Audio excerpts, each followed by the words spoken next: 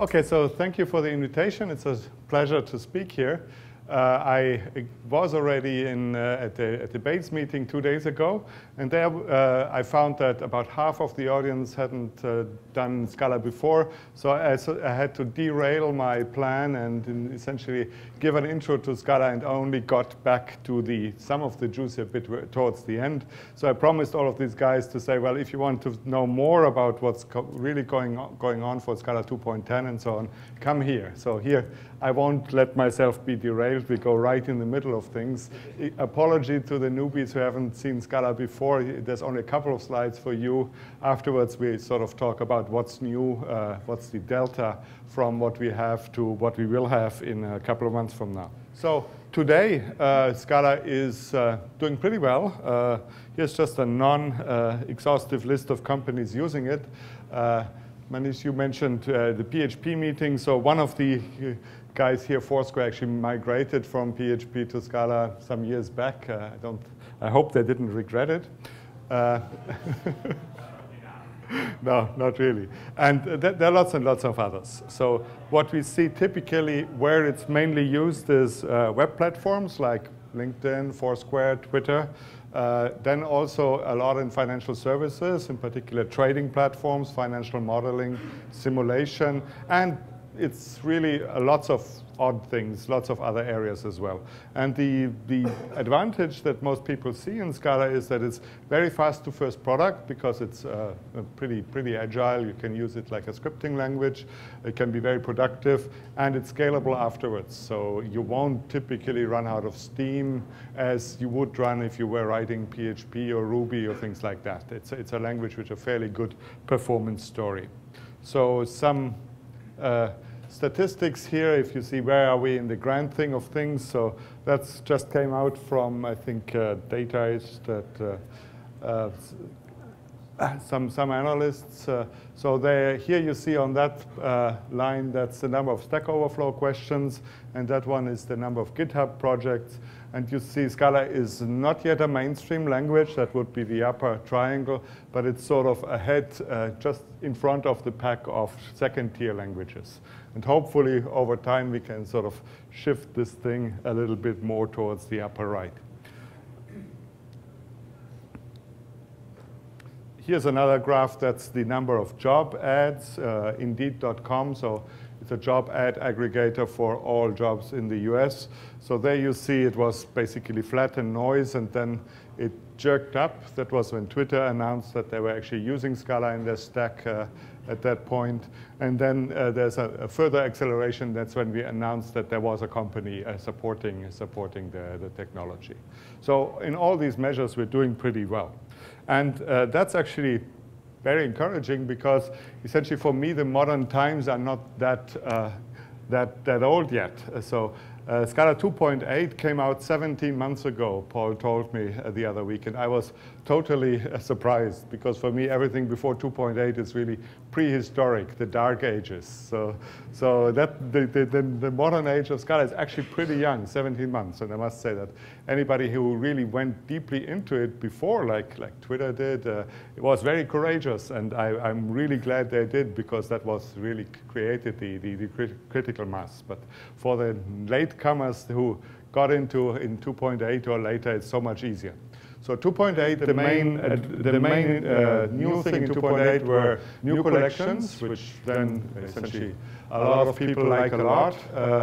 Then there were also some language things that we added, like package objects. So a package can now contain fields and methods and types and things like that. And then some smaller ones like context bounds and better implicit resolution.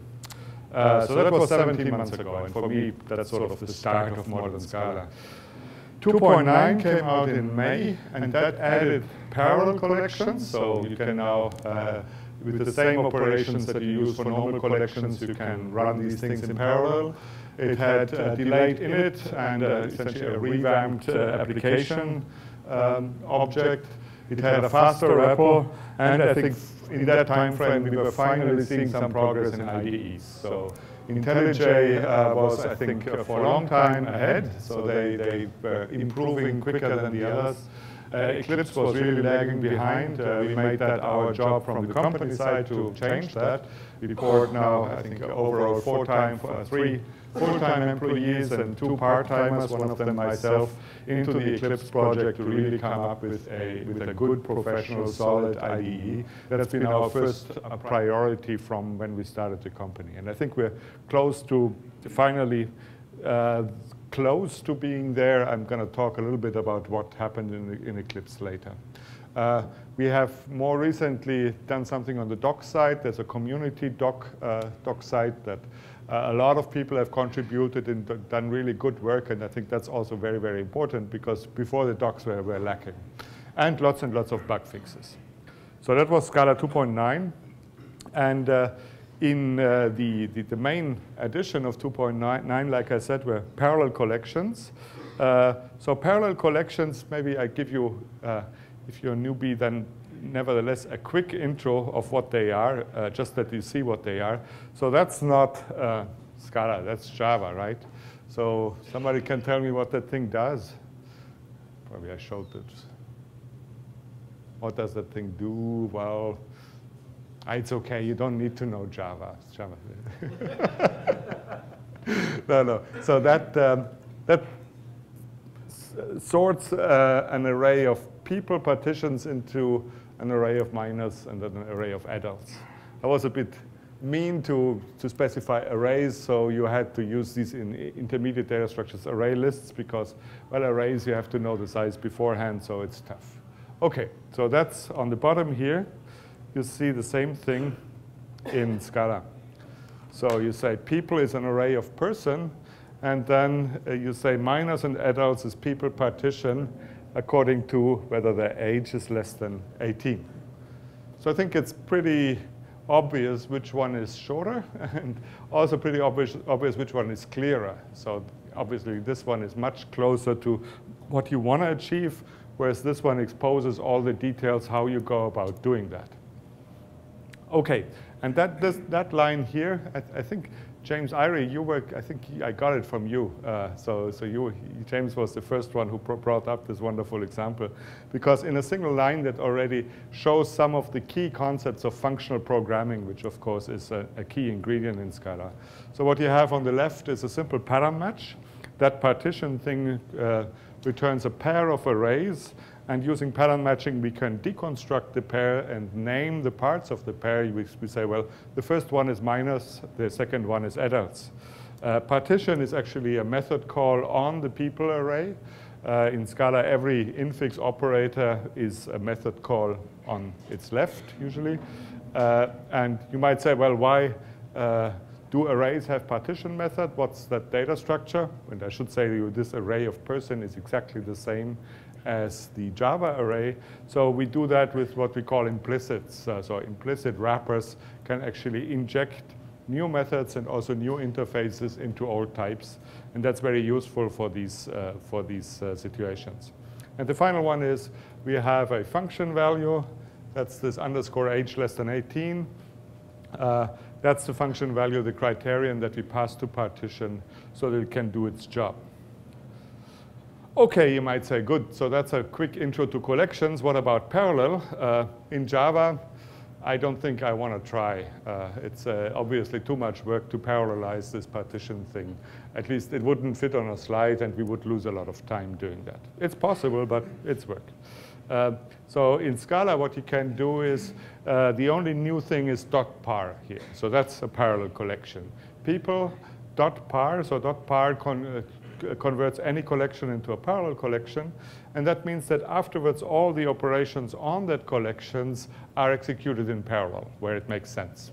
So taking the first element, of course, you can't do that in parallel, but partition you can do very well in parallel. So that's an operation that will be done in parallel here. So that's an obvious win. Last week, for instance, Graham Thackley from The Guardian told Julian, who visited him, that Guardian is a big newspaper, I think second largest after New York Times in terms of web views. And they wanted to do a quick real-time statistics, how many people clicked on what pages. So I threw together a quick app in an afternoon using collections. It was all very fine, but it was a bit sluggish. And then he said, well, let's try to make them parallel, throw in a couple pars, and lo and behold, it ran much faster. It ran fast enough. So it's not always like that. I'm not saying we have invented the silver bullet for parallelism. That would be, you wouldn't believe me anyway if I told you that. But there are a lot of situations where it is like that. So it's a good thing to try, in particular because collections are just so good anyway that you want to program with collections even if the parallelism story doesn't actually hold in your thing. And if you do that, then, well, if sometimes, or quite often, they actually do parallelize nicely, then that's an obvious win, of course. OK, so going to the types are actually pretty challenging of this whole thing. And that's sort of the two faces of Scala. So on the one hand, it's a beauty to use. So the user sees that, right? On the other hand, if you look at how it's implemented, in what are the layers, then it can be pretty frightening. So the layers, some parts of the layers are that thing here that we say, well, this array, or something like an array is a sequence, and that is a special case of an iterable, and that's a special case of a traversable. And then we have here the dot par takes us from here to here. So we have the parallel sequence and the parallel iterable over here. But then we have to say, well, there should be cases where I want to get a collection, and I don't care whether it's parallel or sequential. I just want it to do its job, like a map or a filter or a partition. And in that case, I have these other types which says, well, it could be a sequential collection or a parallel collection. They're called gen sequence, gen iterable, and gen traversable.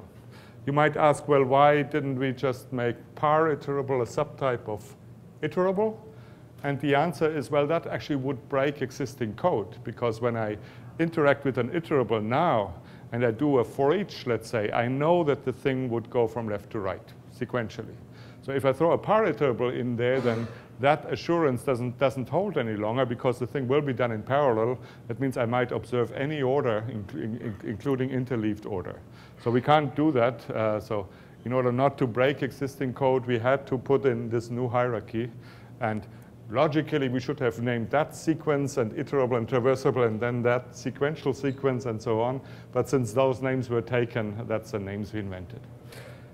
Now, one thing we actually think of, I take that very seriously, that they say, well, there are good reasons we have to do all that, but it's still a lot of types. I mean, let's face it, it's a lot of types that hang together and integrate things. So one thing we are considering for 2.10 is actually to merge the traversable and iterable layers, because they don't differ that much. So a traversable is a thing that has a for each method, so you can essentially go through it with a function, either sequentially or in bulk.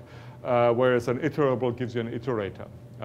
Iterables are somewhat more general, because essentially you can, for instance, go through two collections in lockstep, like when you do a zip or a compare. With a for each, you can't do that. For each is only one collection. But we might be able to actually merge that better, and that would remove about 20% of the superclasses of something like list, which might be worth it. OK, so the next step afterwards, so if you is to say, well, parallel collections, they're great. What about going to distribute it? So big data, tens of thousands of servers or something like that. Can we extend the same things there? And actually, that's been done several times. And every time the result is extremely impressive. So I've seen at Scala Days a talk by Josh Sureth on Cascade, which has nothing to do with cascading in this whole area. People reinvent the same names all the time. So Cascade is essentially a Scala collections front end over Google MapReduce, or rather Flume Java. So Flume Java sits on top of MapReduce and does some optimizations by fusing several MapReduce steps. Flume Java is quite impressive software, but it suffers from the problem that it's rather a pain to program. So you have to essentially describe every step with a class, and that's really bulky to wire these things up. Whereas with parallel collections, what you do is something like that. Only now it works over the internet with the things. So that's really, really very nice. And Josh Zurith and Daniel Mahler did that for MapReduce. The Spark work that will be presented is actually quite similar. So that's another thing that goes in that context. And also there's been something done by Twitter and Cloudera called Scrunch, which is essentially the same thing now on top of Hadoop. So all this thing is pretty exciting because it takes a lot of the tedium out of the problem with big data. So I think that's the next logical step to do that. Okay, so I've talked about 2.9 parallel collections, where we're going to take them. What happened now, essentially in the post-2.9 era, where I think three big things, the Eclipse IDE, the Play Web Framework 2.0, which got just announced in beta, Akka 2.0, which is close to being in the first beta release, and then finally Scala 2.10. So I'm going to talk about each of them a little bit. So the Scala Eclipse IDE is very, very close to final. It's now in RC2. It would be in final now if it hadn't been for Spring. Spring released a new version last week, which turned out to be incompatible in the weaving with what our plugin did. So it turned out that if you installed Scala on top of Spring, that worked fine. If you installed Spring on top of Scala, it would fry your Eclipse, and you'd have to essentially go back and install a new Eclipse. So bad luck. so we couldn't release it that way. We had to fix that problem first, and once that's fixed, it will be in final. Okay, so the goals for that version of the IDE were primarily it should be reliable, no crashes, no freezes. It should be responsive, so never wait when you type. And it should work with large projects and files. So our own benchmark here is the Scala compiler. It's a bit more than 80,000 lines of code. Some files have 5,000 lines of code, so you should be able to edit those things and without waiting and getting all the services like hyperlinking and completion. Okay, the Scala compiler is also an excellent example of advanced use of the type system with lots of the path-dependent types, self-types, mixins, the whole thing. So the feature set is, to attain these goals, the feature set was intentionally rather small. So we wanted to do the highlighting, completions, including completions with implicits. So that means if you have an int, then all the stuff that you get in a rich int that's added is visible. Or if you have an array, the partition method should be visible, even though in a Java array, of course, it isn't. Hyperlinking and good project builds based on SPT here. And then the other big feature that we had to do was good support for mixed Java Scala projects, which I believe we have now. So all features should work between Java and Scala sources. Then JUnit test running. And then the other things we will get to now that this is released, but so far we have gotten some contributions from external libraries, so essentially the first step to get something, some limited refactoring, a code formatter that actually works pretty well, mark occurrences, structured selections, and show inferred semicolons. The next big step beyond that, once we push that out, will be to work on the debugger. So right now the debugger is a Java debugger. It's good enough, but sometimes it's annoying because it just doesn't understand Scala stack traces that well and things like that. That will be the next step afterwards. Okay, so initial tweets were quite encouraging. So for instance, Yoni Freeman, the author of LiftJSON, said, latest Scala Eclipse plugin works surprisingly well, even manages our mixed Java Scala project. Or here, the latest beta of the Eclipse plugin is much better. I'm starting to like it. After years of misery, the Eclipse startup plugin actually seems to work quite well. So you see that, yeah, obviously there's some improvement. So that's all. That's all. I think we can't argue about that. Good. So the architecture of the Eclipse plugin is quite interesting because I believe it's actually the only one that uses the standard compiler as the interface for doing all these things. All the other IDEs I know have a sort of a special compiler, like the JDT compiler and things like that. It's not the same as Java C.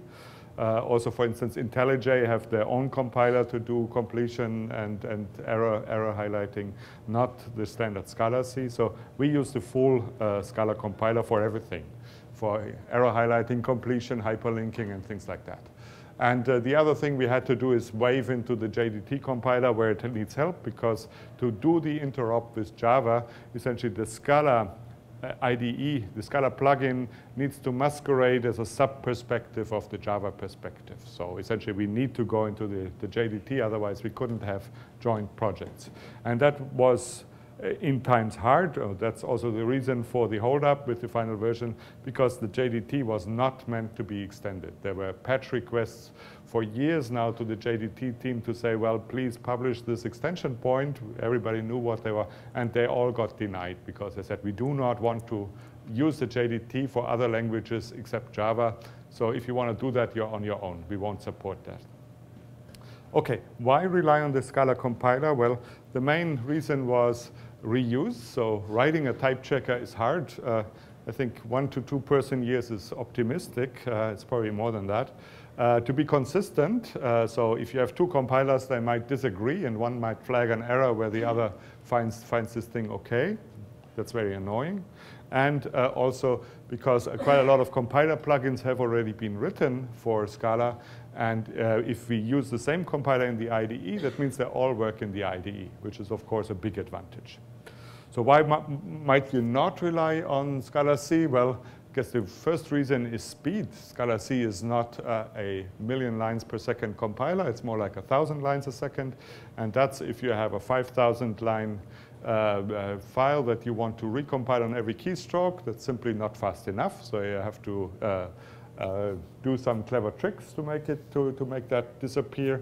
And also, there's a very tight dependency that way on the Scala version. So 2.8, 2.9, 2.10, each one of them has a different compiler. And the Eclipse plugin has to work with all of them, which was quite a constant engineering problem to make that work. But I think overall, it's the right choice to do that. So at the heart of the IDE is then the presentation compiler, which is a very intricate piece of software. The standard compiler is already a very intricate piece of software. And now we say, well, the standard compiler now has to work asynchronously, has to be interruptible at every point. We have to be able to do targeted type checking. That means type check only some part of the thing, not the other parts of a file. And we have to be able to have it stop and give us a partial result after arriving at a certain point with type checking. So a lot of new demands to the presentation compiler. The way it's done is that the presentation compiler sits on its own thread, and here are the other Eclipse threads, and there's a work queue. So for instance, the Eclipse thread might ask, might tell the presentation compiler, well, I want to know the type at a certain position, for instance, in order to do afterwards a completion. So that means to find out all the members of the type and all the members added by implicits that are then presented to the user. So when you do control space, you want to see the types. Okay, so the presentation compiler then would pick up the ask type at and would go to work. It would go through the type tree and find the type at a given node. Now, it could be that the type, well, so what the presentation compiler does, when nobody asks it anything, it will be busy and compile all the modules that it has loaded, all the files that are currently open in editing buffers. The presentation compiler tries all the time to recompile those. If the user types a single keystroke, it has to throw away everything and start from scratch, because that keystroke could potentially change all the dependencies. So that's what it does. And when somebody asks then a thing, it will interrupt what it does. So on every node, when it type checks, it listens. Is somebody wanting something from me? And when it gets interrupted, it tries to do that thing. So if that's, for instance, an ask type at, it will say, well, do I happen to have the node where we are at this position? Does it already have a type? If that's OK, if it has a type, it can immediately return that. If it doesn't have a type, then it goes into targeted type check mode, which says, well, I started the root of this file, and that type check essentially only on the path of the root to this node. I don't go into left or right subtrees. I go from the root of the thing to that node where somebody needed the type. And that's possible, fortunately, because the compiler's design essentially embraces laziness everywhere, very systematically. So everything where I need the types, I first create a symbol, like a symbol for a field or a method or things like that. And its type is a lazily computed value. That means only if somebody needs the type, it will start the computation, and the computation would then look at the subtree and maybe do type inference, local type inference, and produce the type. But if nobody needs the type, it can just leave these things alone. So that means going on the path to this node and finding the type at this node will just force the minimal set of recompilation that we need. So in that sense, the architecture of the Scala compiler actually made this job of incremental type checking much, much easier. OK, and then once it got the type at the result is communicated through a sync var, and then it goes to the next thing. So that's basically how it works. So all compiler activity happens on the PC thread. When the queue is empty, we compile the loaded files, and the work queue is checked when the type checker reaches safe points in the AST. So typically, it's done type checking a node, and we'll say that's a safe point. I can pick that up about 1,000 times a second.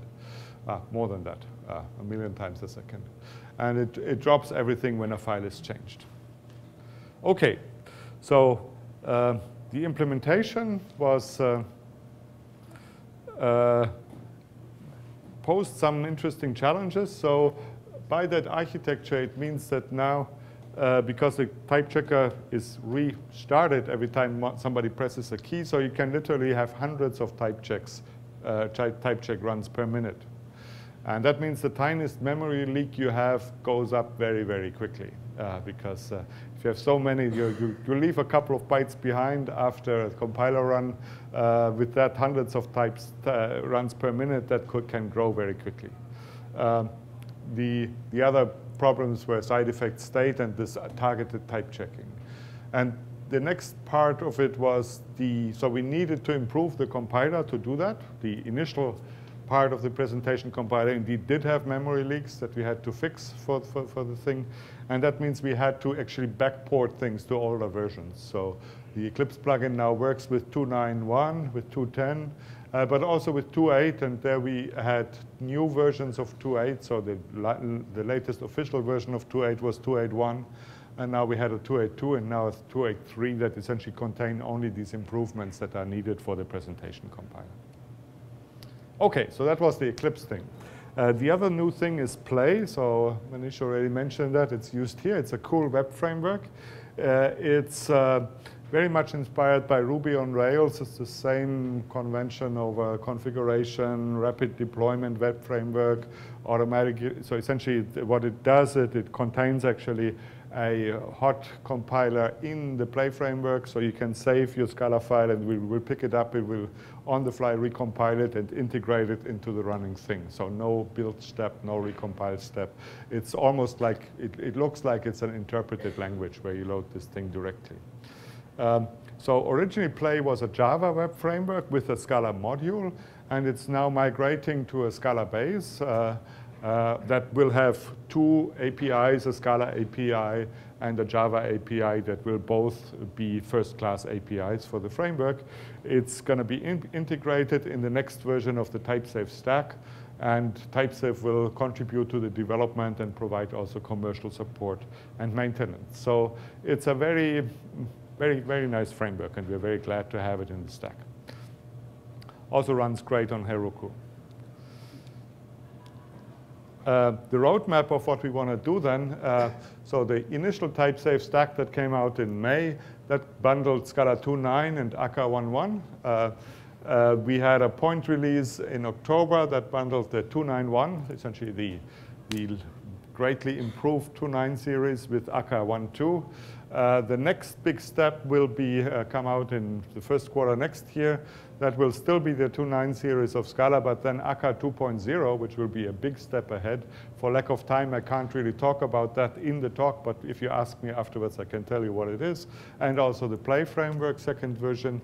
And then we're looking about 6 months later at a version which will have Scala 2.10, and then the current releases of Akka, Play, and also a database connect layer that we are working on. Scala 2.10 will probably come out immediately after this, probably also in the first quarter of 2012.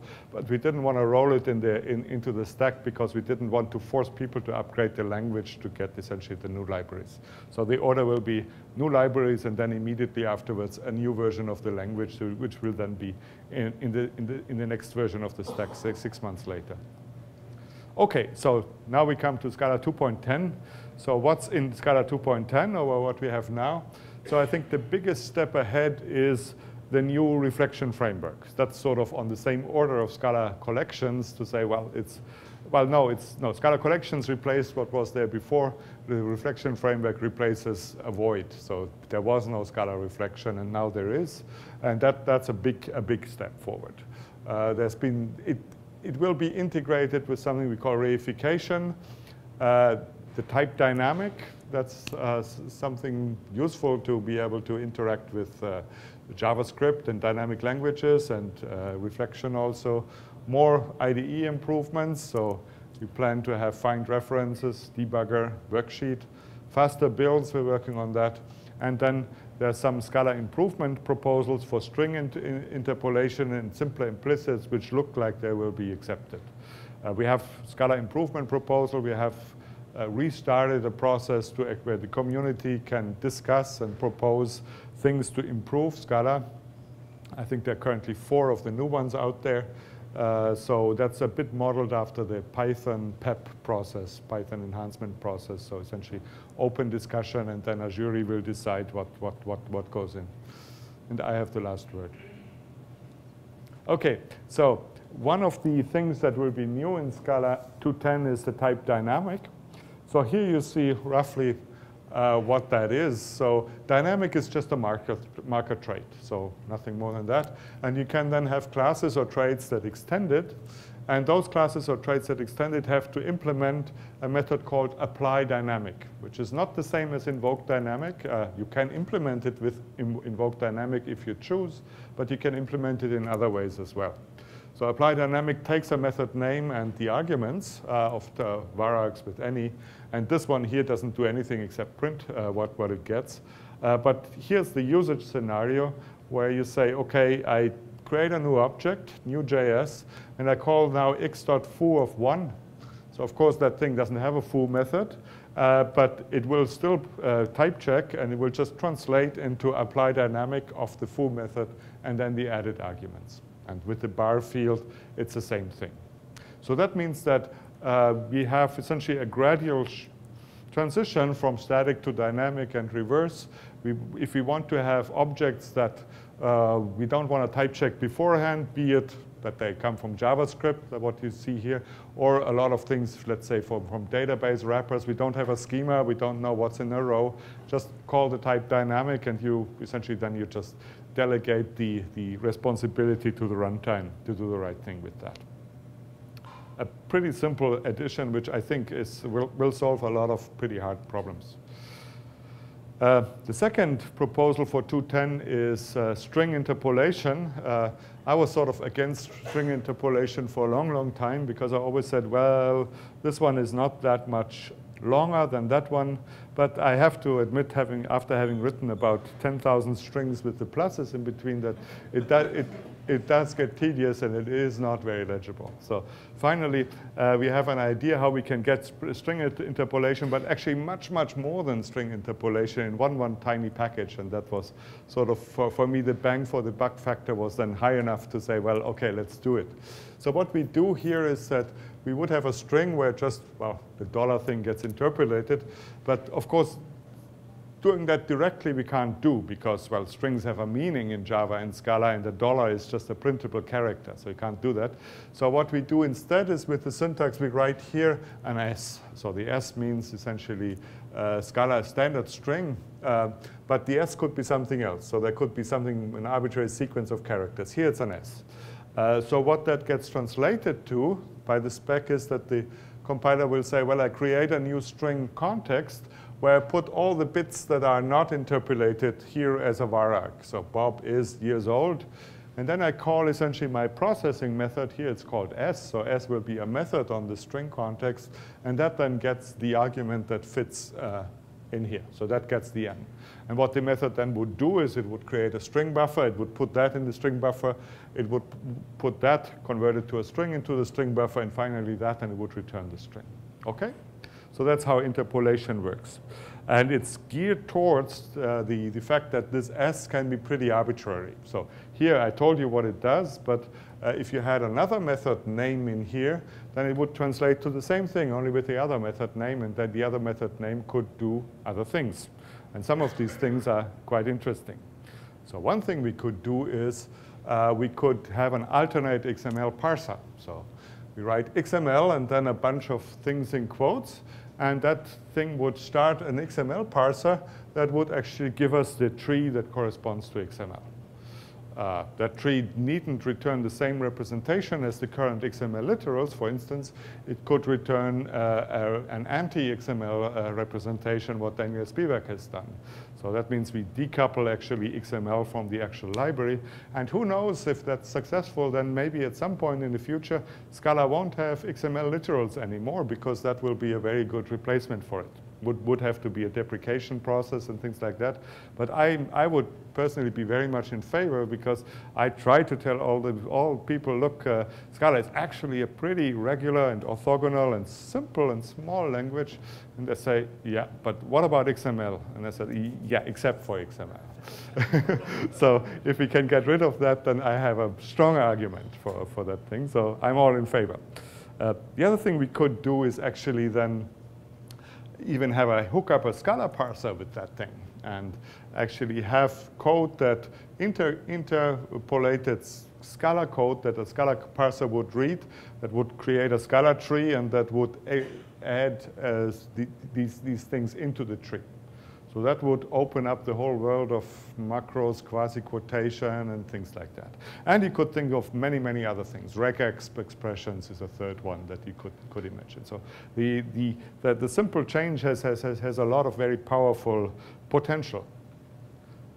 OK, so that was the one zip. The next zip is, so everybody likes that. So the string control, we went through a couple of versions. The final version, it's pretty clear that it will be accepted because everybody loves it.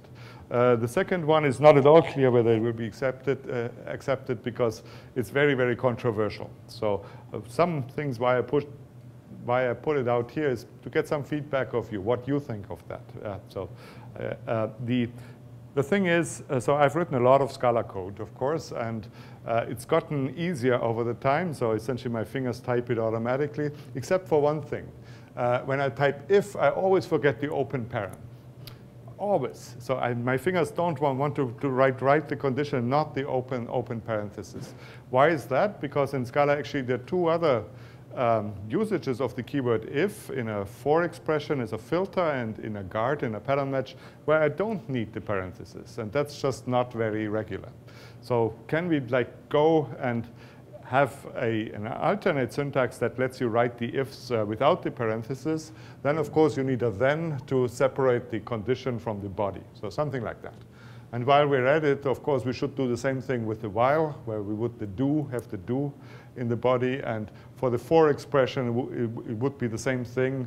A do, no parents needed here, or a yield, the yield we already have. So for me, that's an overall cleaner design, less notation, less noise in the thing. On the other hand, some people told me, look, it's not standard, and you don't change the language anymore, and now there's another convention, people will write it with parents or with that, and things like that. And I accept that also, of course. So it's not at all a done deal whether this will go in or not. Maybe after the talk, I'd be interested to hear your opinion on those sides. OK, the third one is again something that I believe is a clear win, and that's implicit classes. So I said the partition method gets added to arrays with an implicit. Here there's another, here you see another class that adds the min method, so minimum, to the int type. So you can write 1 min 2, or x min y. This gives you the minimum of x and y.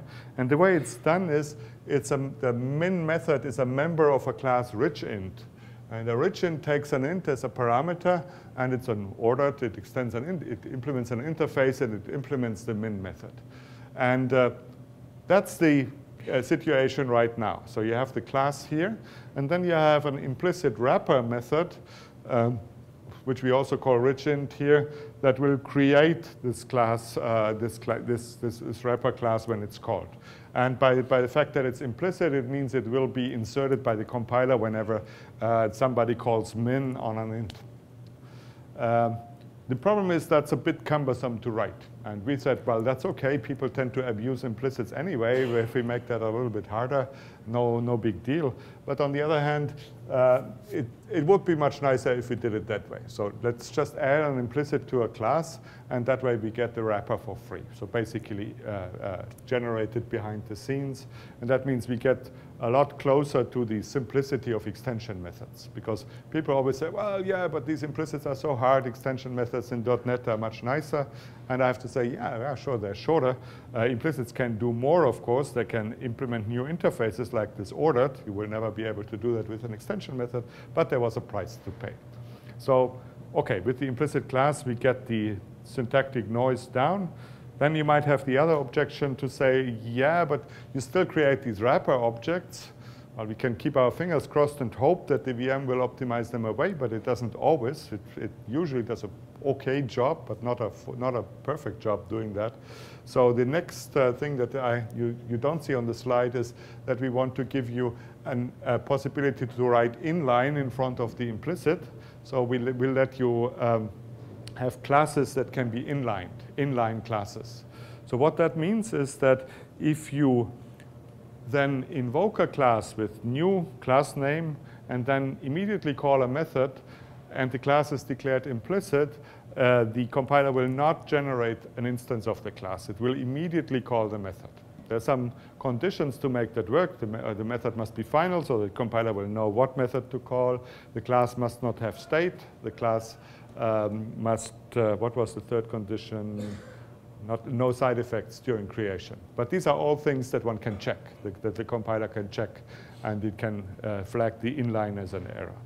And if we do that, then implicit wrappers would have exactly the same efficiency as extension methods. So that's a big win, I think. OK, so that's the next thing. And the last part, which is actually the biggest chunk, and I'm going to talk the rest of my talk about that, is reflection. So previously, there was no reflection in Scala, so you needed to use Java reflection. And that meant that there was no runtime info available on Scala's type. People were incredibly inventive to actually recover that runtime info anyway. So they were looking at the Java signatures that we generate to actually do interop with Java. And those can be recovered by Java reflection. You can look at the attribute. You can parse that. And then they were sort of concluding back, well, if the Java generated signature is that, then probably the Scala type is that. The problem was that sometimes that was wrong, and it was brittle, and it wasn't perfectly accurate anyway. So what you can do now is you can, for instance, get a class from a Scala class object from a string, like Java class for name. You can also get the type of an object. So what we do is actually we have a mirror-based design, because that's sort of a more general design than the Java design. So there's a mirror, a standard mirror, Scala reflect mirror, that you can ask the type of an object.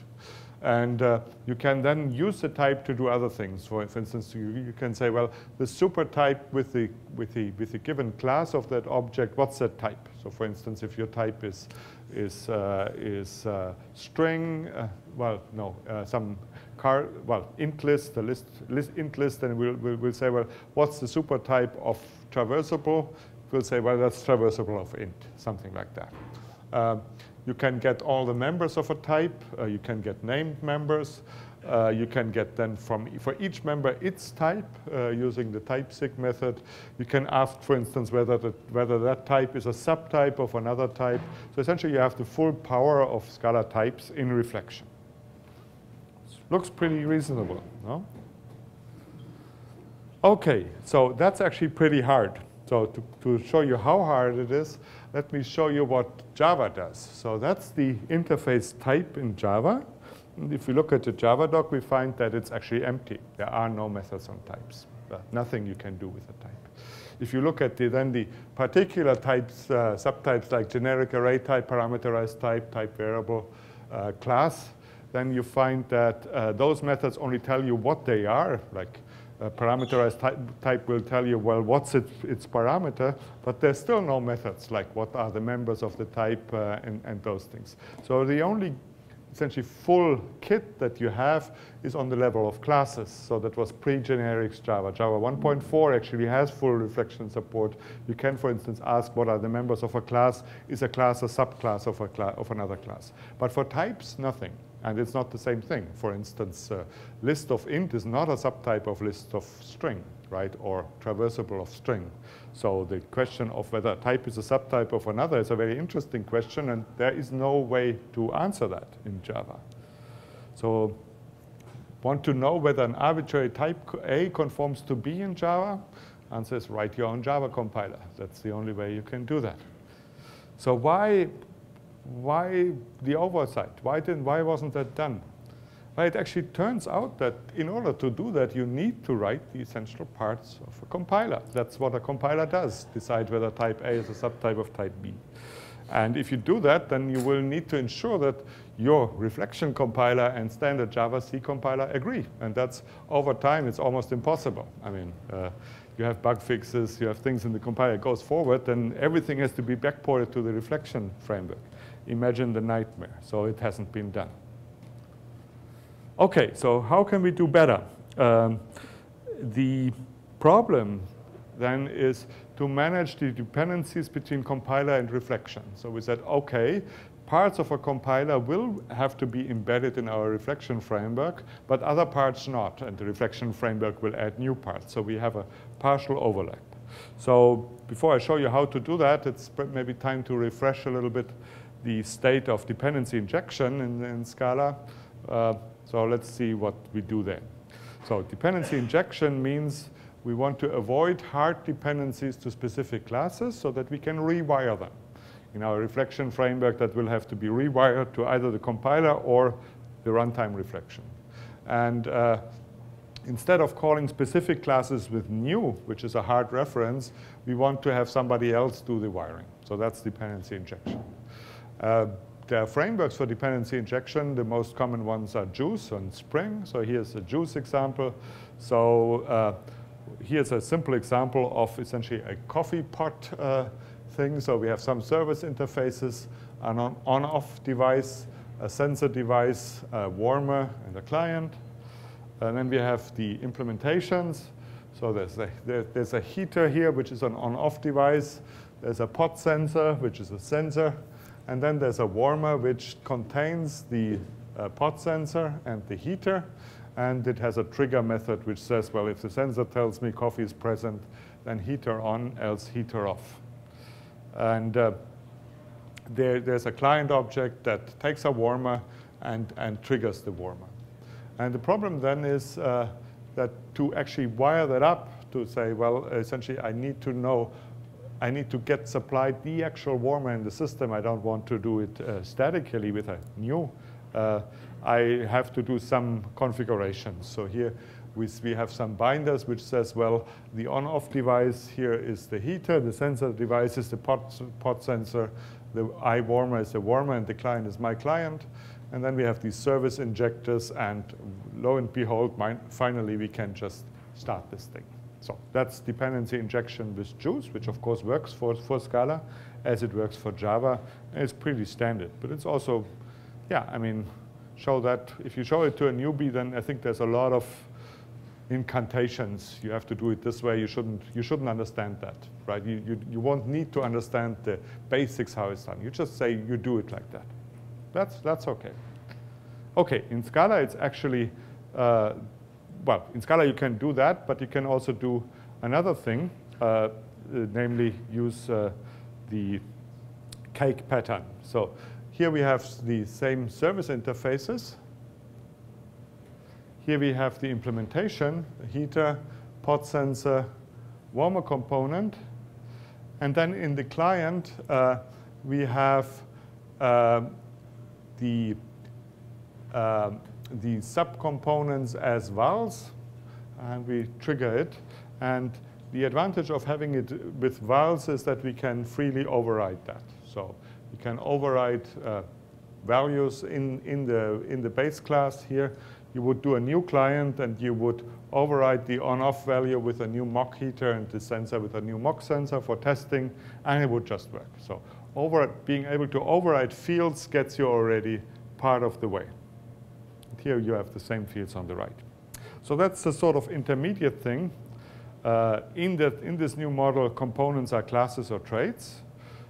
Requirements are abstract values. So the warmer component here would say, OK, I need an on-off device, but I don't want to specify which one. So I just have a val here, which says, well, when somebody who will implement me will have to supply that device. But for the moment, I will leave it open. And the sensor is a sensor device. So requirements are abstract values. And wiring is done by implementing those values. And the wiring can be changed by just overriding these values. So it's altogether, I guess, a pretty simple model. But it doesn't really work, just like the constructor injection doesn't work for cyclic dependencies. This doesn't work for cyclic dependencies either. So what do we do about that? Instead of constructor injection in JUICE, you would have field injection, SATA injection, so that would work. But that's altogether a different thing. I don't want to go too much into that. For Scala, what we have is the so-called cake pattern. So what is the cake pattern? So we start with the same service interfaces. The service implementations now say we have a heater component, and the heater component relies on the fact that it needs to be part of an assembly. So that's done with this self-type in the top where we say this : assembly. And then the heater component has nested a class heater, which is the same thing as we had before. For the sensor component, I do the same thing. The sensor component requires that it's part of an assembly, and it contains a class sensor. And finally, for the warmer component, we have that here. So components are traits. The wiring is done by mix-in composition. We say that our trait assembly is a warmer component and a sensor component and a heater component all together. And the requirements, then, they are the type of this. So what do I mean by that? So here we see, let's see, where do we have some? For instance, in the sensor component, we have a heater.off. So where did the heater come from? It's not declared in sensor component. Well, when we write heater.off, what it means, it's really this.heater.off, right? And the type of this in sensor component is not sensor component, what it would usually be, but it's the type that we indicate here. So it says the type of this in a sensor component is an assembly.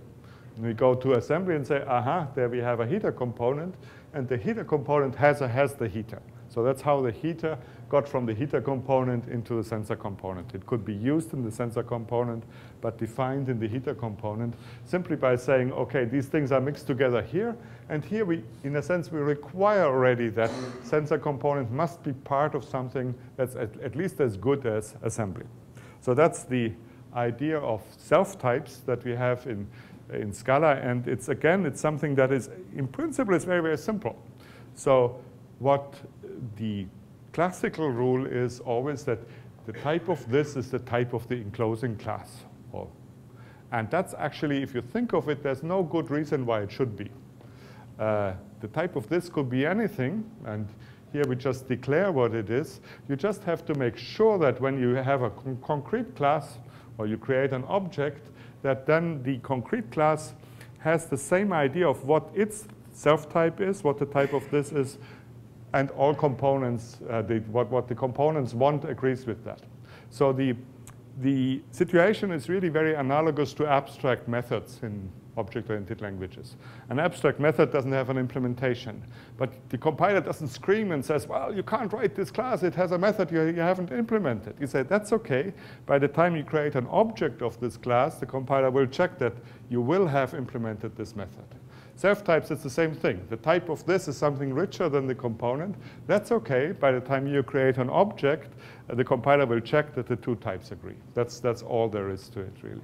And it's been something that we started actually when we modeled object-oriented programming, theoretical computer science. We tried to model that, and it sort of fell out as something that was slightly more elegant in our models. So we said, well, we do it in the models, but in the language, we don't need to do that. And then somebody told me, well, no, you should be honest. What you have in the model should be in the language. And I said, OK, put it in the language as well. Probably not much usage. And now we found out, well, this thing actually gives you dependency injection. So it's a big deal. So it's a very nice story how that made it from sort of saying the model becomes more elegant, but I believe the code as well.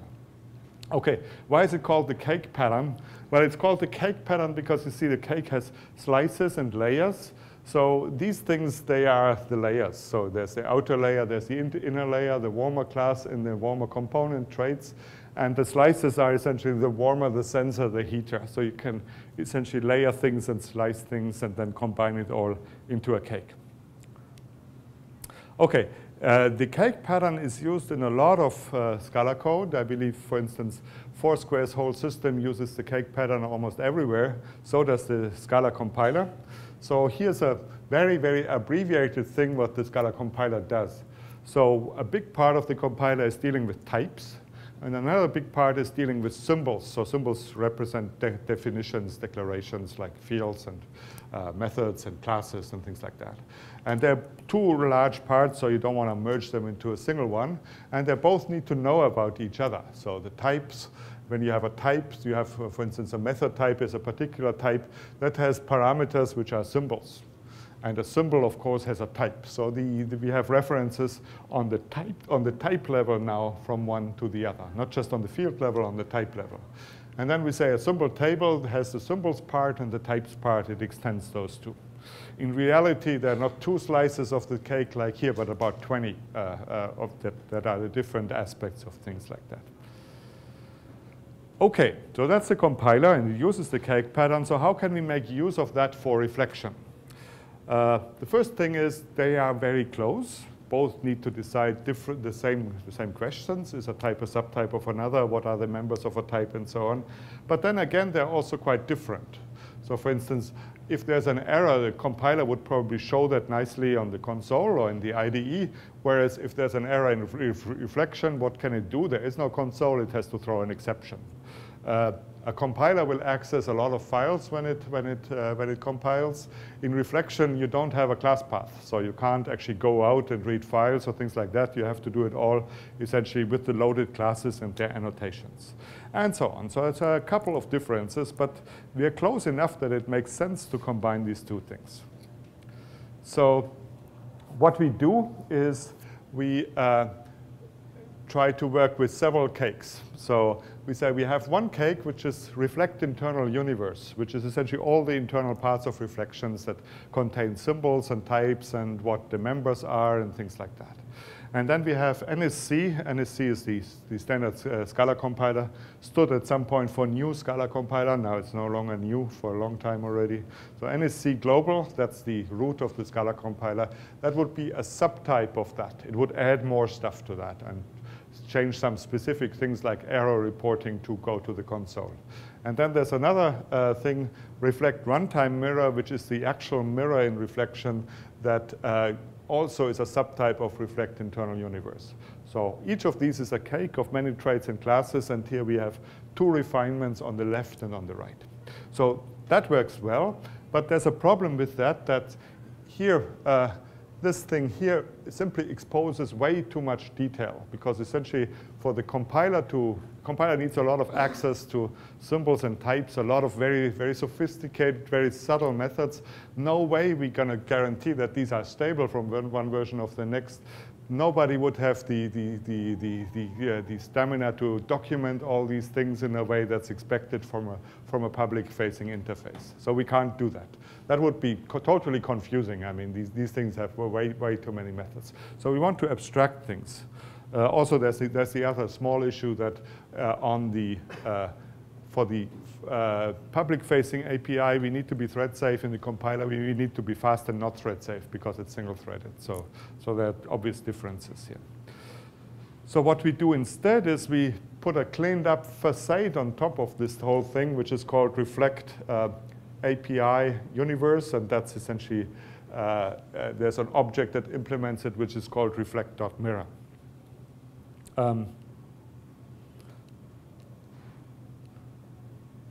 So here's roughly the thing of how we make this facade. So we have our trait types, and it's part of a universe. And then we have a class called abstract type, which gives you the cleaned up interface of a type. So that's essentially what we want to expose to the reflection framework. So it contains things like type symbol, declaration that gives you the member. That gives you the thing that's declared in the type. Member gives you the member of the type. All members we have seen. Is subtype we have seen. Base type. So all the implementations of these methods that we have seen initially are in the facade. And then we say here in this trait types, we say, well, it will have a type, and that type will be a subtype of abs type. But we don't say what that type is. It's just an abstract type. Now, in the actual implementation of the reflect internal universe, that's the thing that we hide from you, there is a concrete implementation of that type that actually does the thing. But here it's just abstract, and we just say, well, there is a type that has this interface, and you can refer to it, and you can call all these members, but you can't call the others because they are hidden from this type abstraction. So that's a very powerful way to actually package up things, to do encapsulation, information hiding, which is much more powerful than standard interfaces. The fact that you can have abstract types is very powerful. So why can't we do the same thing with interfaces? So with interfaces, the problem would be, let's say we have this less than method that takes another argument, the type, the other type, right? Let's say we don't want to do that. So if we mention that this thing is a type, we have to tell you what it is because it's part of the interface. So type leaks. So we can't tell you what it is. We could maybe say that has a type abs type, right? But that means that the less than method then could only use the cleaned up interfaces of the abs type, and it probably wants to know much more internally. So it can't do that either. And we can't re-implement it with a type because if we override a method, well, it must be exactly the same type. It can't be something that's stricter than the other thing. So that shows that with the standard way of just interfaces, you don't actually get this information hiding if there are flows from one method to the next via the types. Then you really need the full power of these abstract types. OK, so here's the implementation. That's the reflect internal package. So here you have the trait types. And here's the concrete class type that would slot in. So that's like an abstract definition. That's a concrete definition that tells you what it is. It extends abs type, of course, and it contains the full implementation of the interface. But it would also contain many more methods. So interfaces are not enough. So in the conclusion, what I wanted to show you here a little bit is what you can do with Scala in terms of composition and abstraction.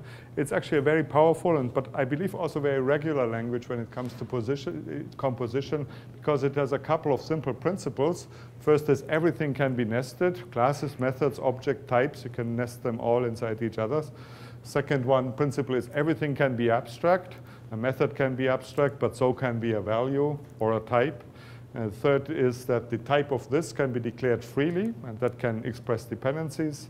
And finally, that thing together gives us a great software architecture that allows us to attack problems that were previously unsolvable. Because I believe really to give a rich reflection interface to a language was an unsolved problem. I don't know any other language that has that. And here the composition principles made that problem solvable by being able to really extract the key parts and make them both reusable in two instances, reflection and compiler, but also be able to abstract over that so that we can hide the parts that are not important for the user.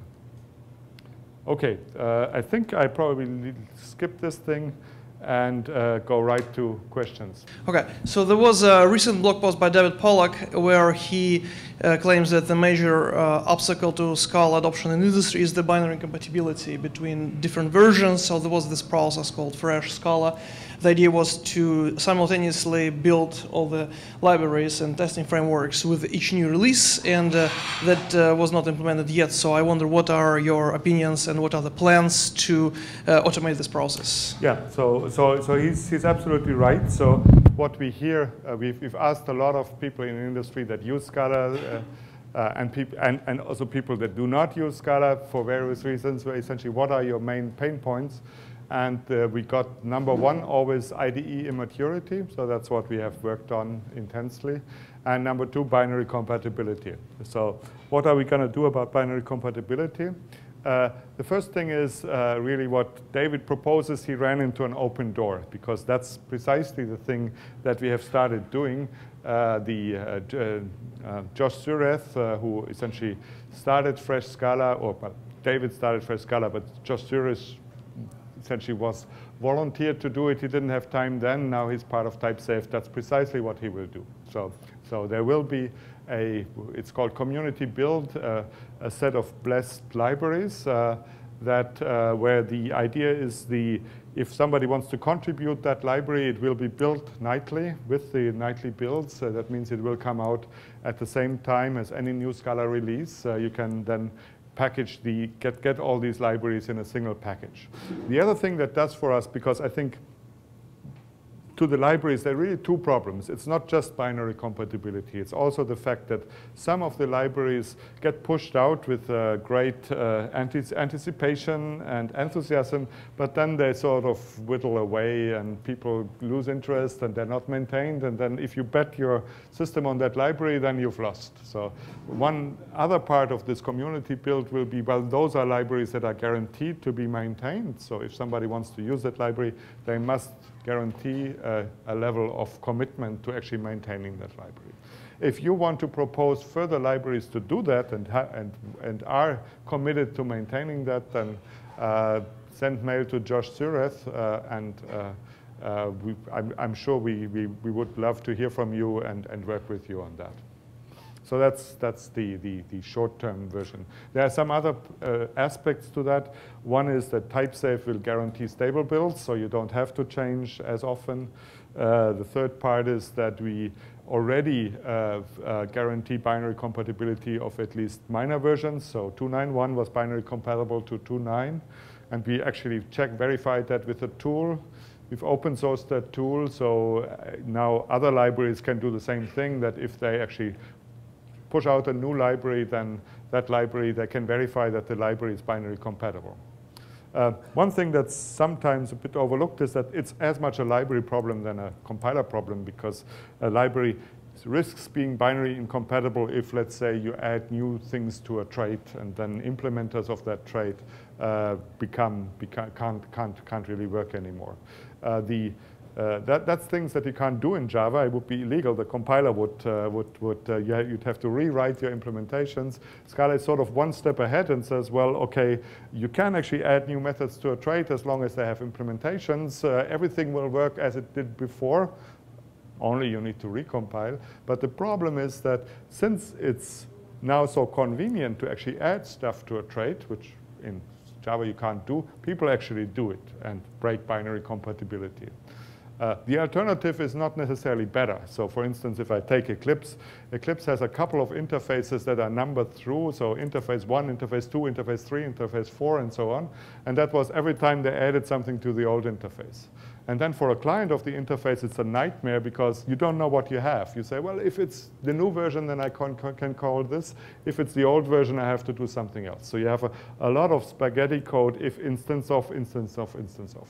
In Java, it's the only way to do it because you can't actually add two interfaces in the current Java. In Java 8, there looks a thing like virtual extension methods that could solve that. That would be very much like the trait methods. And I'm lobbying with Brian Götz and the Java team to actually make that general enough that we can implement traits that way, and that would solve a lot of the binary compatibility problems. I'm not there yet. So if you can help me have a good direct line to Brian or something like that, lobby them that they do that. Hi. I use IntelliJ, and it sounds like you're doing a lot of work on the Eclipse side of things. Is there going to be that work that you're doing? Will IntelliJ be able to take advantage of some of that work of the compiler, or will I be using Eclipse a year from now? Yeah. So we concentrated on Eclipse because IntelliJ is in pretty good hands already, so we don't want to compete with those guys. And Eclipse was in dire straits, so we felt that Eclipse was the one more in need, which is not a value judgment at all that we say you should be using Eclipse and not IntelliJ. We're very, very happy that JetBrains and outside contributors do such a good job with IntelliJ. Can IntelliJ use the Eclipse or what we do with the presentation compiler? In principle, they could, yeah. So IntelliJ's model is a bit different, that they use the IntelliJ data structures, the IntelliJ tree that's shared between all languages, and that's why they get their fantastic refactorings for free. Essentially, you can import them immediately, and you get this pasting from Java to Scala and back, so that's really a cute trick what they can do. Where they suffer a little bit is then in the supporting compiler, they had to write their own, which I personally found it great that they did that, because it was really fantastic to get some sanity check whether our spec and our compiler match. So in the early days of the IntelliJ plugin, I always got that thing, mails that said, well, the spec says this, the compiler says that. Explain, please. And it was most of the time, it was a bug in the compiler, or more likely the spec, actually, that the spec just didn't do things correctly. So this was immensely helpful to do that. But now, can they use the presentation compiler? I believe they could, but it would mean essentially having two parallel trees. So essentially to have their own trees, and then to just generate the Scala trees on the side. I mean, presentation compiler runs in its own thread anyway, and then to just essentially get the information in and out indexed by position, to type check a tree on the IntelliJ side. They would say, well, that's the position, start point, end point, hand that over to the presentation compiler, get the type out of it, and continue.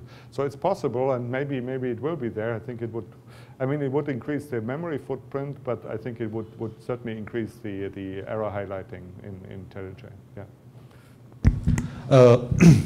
Last years, at least two new JVM-based language appears.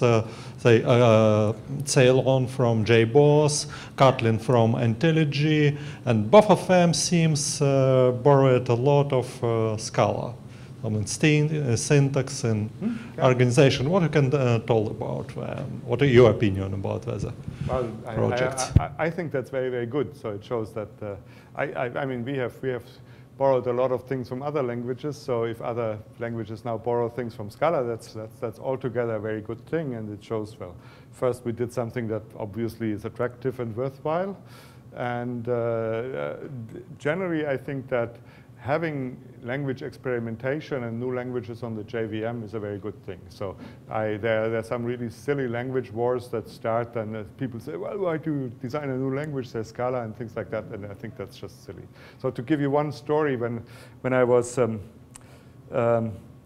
when Java came out in '95, I was very attracted by Java. That was even when it was in alpha.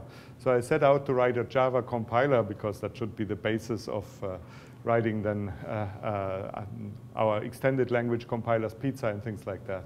And a colleague of mine said, well, why do you write a Java compiler? There is already one.